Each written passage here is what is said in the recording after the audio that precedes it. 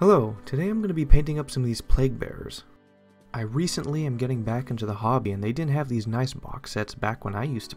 Well, the manual makes these very easy to assemble, a lot better than the metal ones from before. So I'll grab a little X-Acto knife and remove the mold lines and cut out the remains of the sprue. Doing my best not to cut myself. I actually prefer to use super glue instead of modeling glue because this super glue comes with this really nice little brush. Allows me to quickly, easily, and accurately place all the glue at the exact spots I need without any overflow or any chance of damaging the model.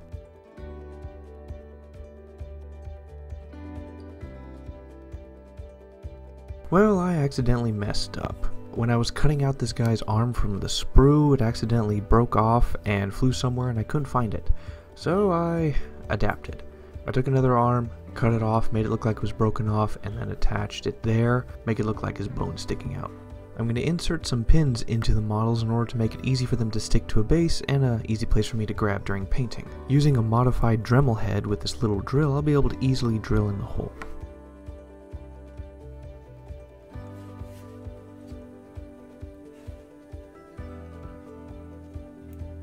At first I score a hole where I'm going to drill, and then I carefully and slowly drill in back and forth as to not overheat and melt the entire plastic, and then I accidentally break through.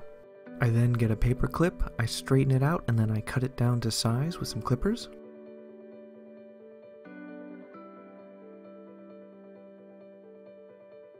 Now all the models are assembled and they're drilled in and pinned, ready for their bases. However, these models are not as detailed as the first metal ones that come out. They're too clean. They need some roughening on their skin. Too smooth. Way too smooth. They need skin disease. Using this Liquitex modeling putty, which has significantly gone up in price since I last painted models, and some model glue, I then begin to mix them together in sort of a 1-to-1-ish ratio.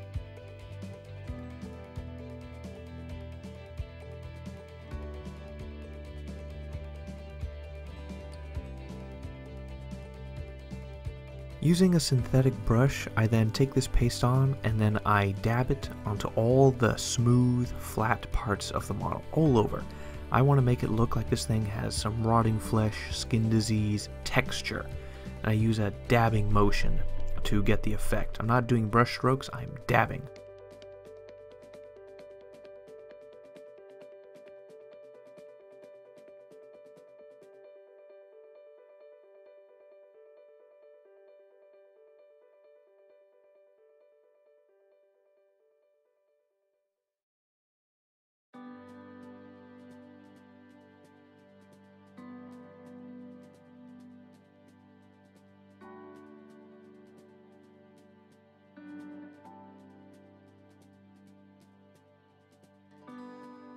Now all the models have been textured, but that still isn't enough. They still lack a lot of character or individuality. Now I'm going to use these giant tubes of green putty that I bought for 20 bucks like 5 or 6 years ago and hope that they work. And after a lot of struggling, they seem to work. I'm going to draw these out into a very tiny wire.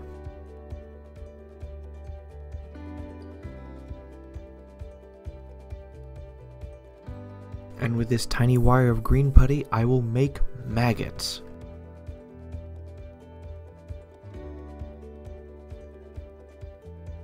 Now using this razor sharp hobby knife, I'm going to try to not cut myself and cut tiny little slivers of the putty.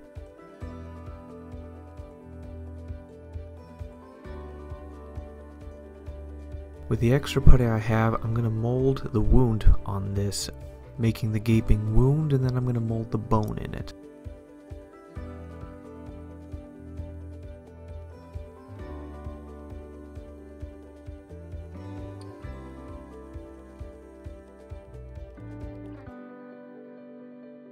Now with all these little bits of green putty, I'm now going to take some super glue, apply it to the spots where I want the maggot, and then I'm going to use a little hobby knife and then just push the little things on, attach them well, and then maybe put in a little ridgeline detail onto them to make them look like maggots.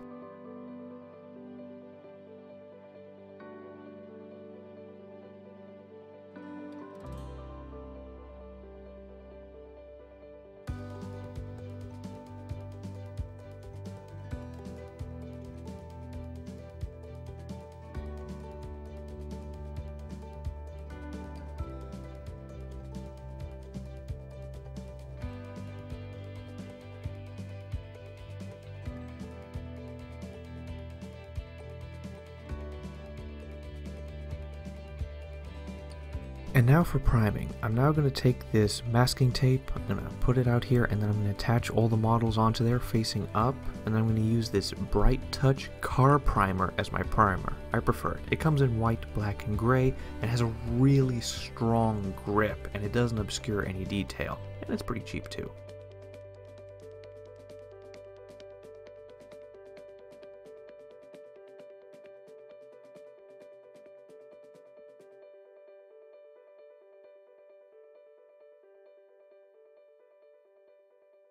I can notably see the texture defect. Starting with some yellow ochre ink, I'm going to spray the undersides to create some depth and dark in the shadows.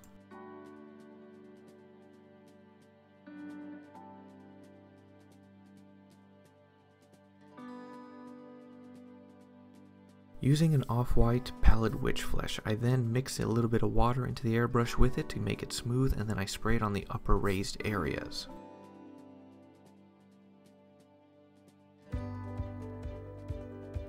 Then using the brightest white I had, White Scar White, I then, with a very springy brush, I heavily dry brushed the model in a downward motion from top to bottom. And what it did is it highlighted all the open sores, the gaping wounds, the maggots, and most importantly the textured skin that I applied made it stand out very well.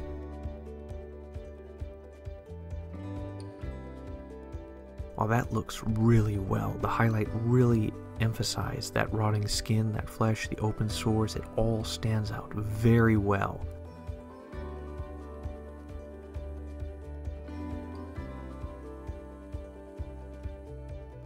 Alright, time to try out these new contrast paints that didn't exist when I last painted. I'm going to start off with the Plaguebearer's flesh color, and then what I'm going to do is I'm going to apply it all over the skin, but I'm going to try to avoid all the bone areas, or I want the white to shine through.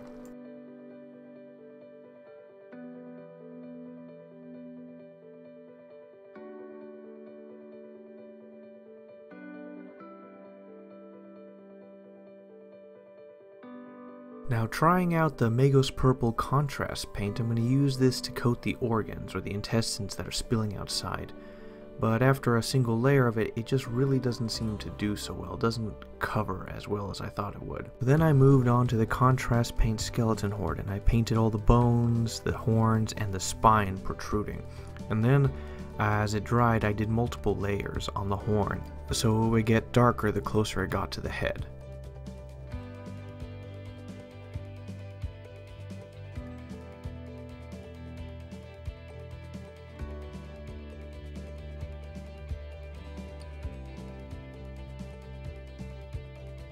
I decided to run an experiment, and I used the contrast paint Golem Flesh as a base, and then I put the Maggot's Purple on top, and it had a really nice rich color.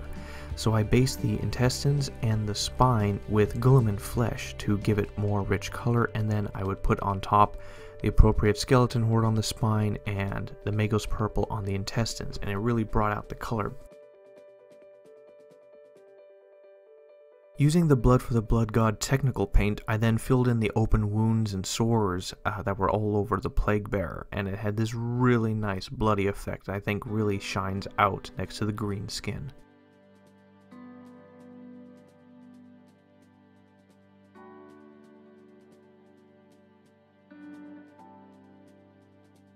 So for the boils, I used Nurgle's Rot and placed it on, and then tried to highlight it with the Wash Fugan Orange. However, it really did not stand out. I then tried the process again with Balar Brown and Fugan Orange on top, but it just wasn't good. So then I tried to highlight it with Nurgle's Rot, but it still wasn't cutting it. So then I decided to switch to Bestigor Flesh and use the Fugan Orange, and it made a really nice, bright, colorful contrast to the skin. Now moving on to the magic of pastels. Pastels are really good for flesh and skin because you can create tones, bruises, and nice colors, and since Nurgle is full of rotten flesh and different colors, it's perfect for them. So I scrape off a bunch of the pastel on, and then I'm just going to brush it on. Then I'm eventually going to switch to darker colors, and then eventually I'll switch to a darkish purplish blue that I'll put in the recesses.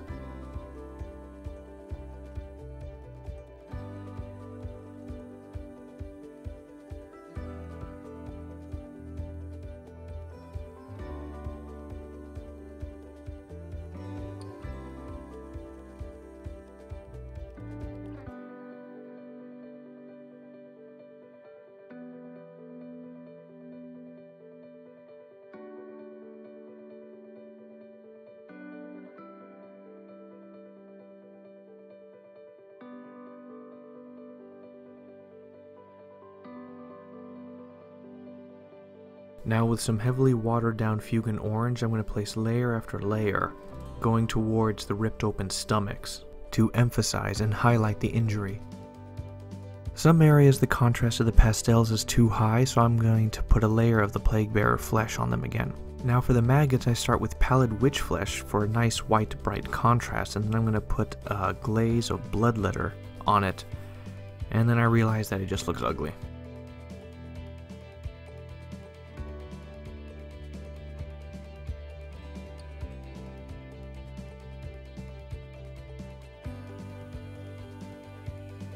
I then try a Lamenter's yellow glaze, and I just didn't like it.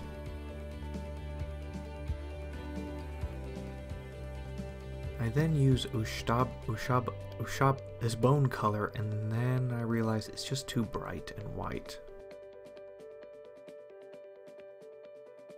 Now I forgot to record it, but I decided to mix the bone color and Lamenter's yellow together to create that nice sickening white. And then I took a hobby knife and then I just carved in some more grooves onto the maggots to make them look more maggot-like, and I like the effect. For the eye, I use Fugan Red as a base to fill in the eye cavity with the wash, and then using the bone color and making sure my tip is very sharp, I then put a dot right where the eye should be. For the sword, I used the Citadel Lead Belcher paint. After coating the entire thing, and when it dried, I then used a layer of Nuln oil over the entire thing to add depth.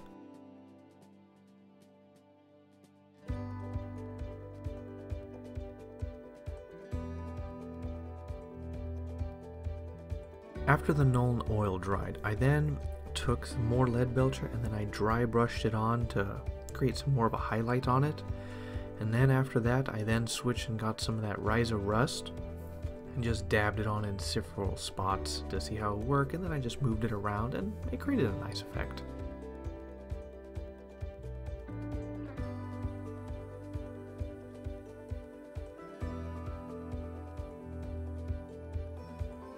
I then took Nihilok Oxide and then I just dabbled it all throughout certain places where I think the Ryza Rust was too heavily concentrated and too bright. Then I added a wash of Agrax Earthshade on top and waited for it to dry.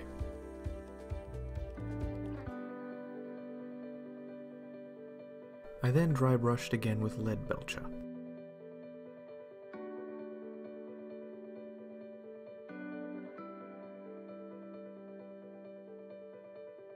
Now, using some of these old square bases for a game that exists alongside Cadia, I'll use these as a test base for the actual base. Now I'm going to start by layering the base in Balor Brown. Now the base is made from the Liquitex modeling putty when it completely dries.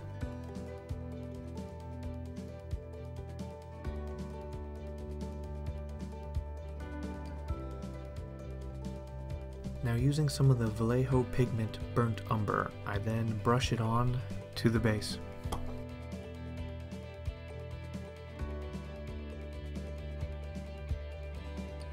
I then apply some isopropyl alcohol on top and then I wait for it to dry. I then take some Liquitex matte varnish and then just pour it on and brush it on, because for some reason this matte varnish has a great glossy shine. The base looks good, but since this is a Nurgle army, I'm going to apply little bits of Nurgle's Rot into spaces and recesses on the base. I then decide to add some Nurgle's Rot to the blade.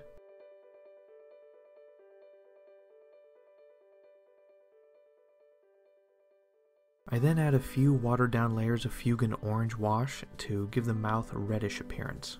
Once the outside of the putty is pretty dry but still soft, I then mark where I want the Plaguebearer to go, and then I drill a hole through there through the plastic. I then take the model and slowly make small indentations into the putty. A little bit will stick on the model, but that's fine. I then varnish the entire model using the AK Interactive Ultra Matte Varnish, which does an incredible job. However, it completely removed all the shiny glossy blood that was on the model, so going back and getting the Blood for the Blood God technical paint, I then repaint all the bloodied areas and open sores again.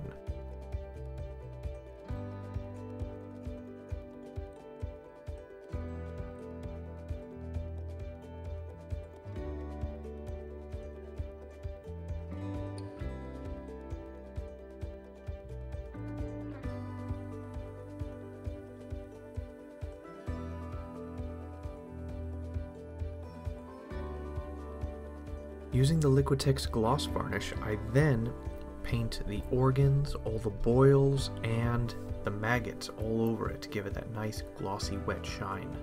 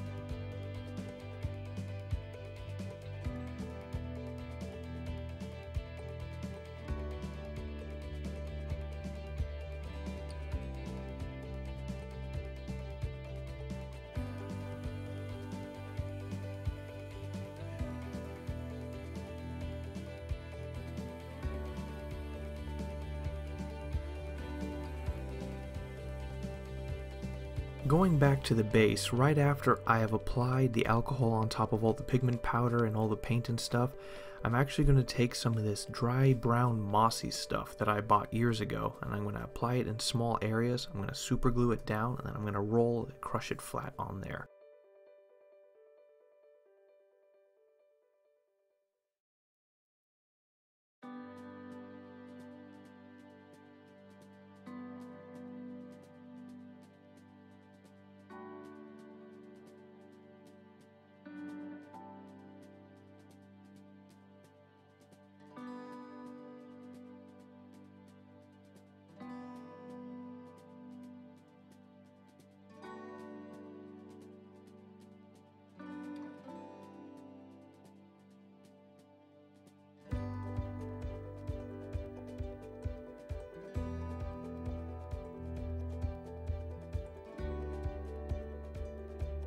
I use super glue to attach the model to the base, and remember those indentations I made in the putty before? Those are still there, and when I press the model in, it's going to be flush with the ground, making it look like those are the actual footsteps.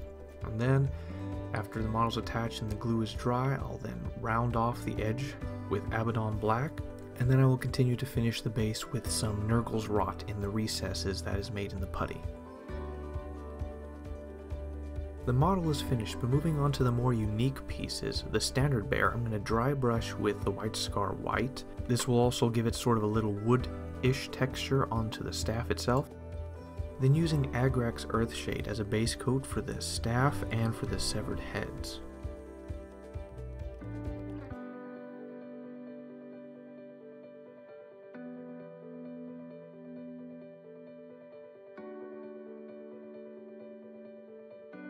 I'm going to add Riser Rust onto the standard, or the metal parts of the standard bearer again, sort of like I'm dry brushing it on.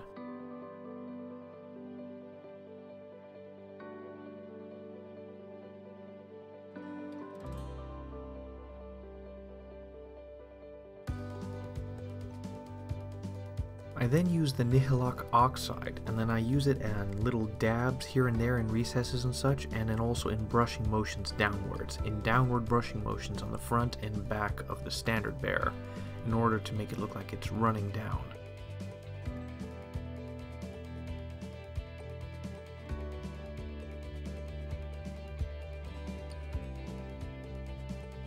I then use the contrast paint Magos Purple for the shadows and recesses of the severed heads.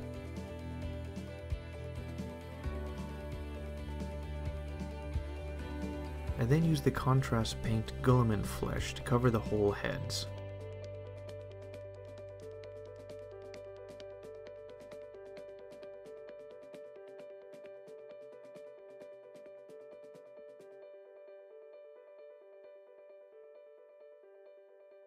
I then use the Magos Purple contrast paint again and paint directly into the severed wounds of the heads.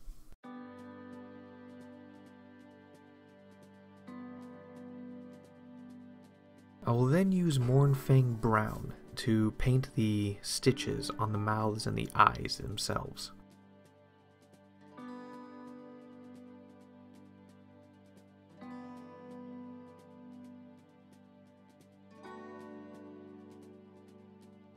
I'll then use Fugan Orange to highlight the boils that are showing up on the severed heads.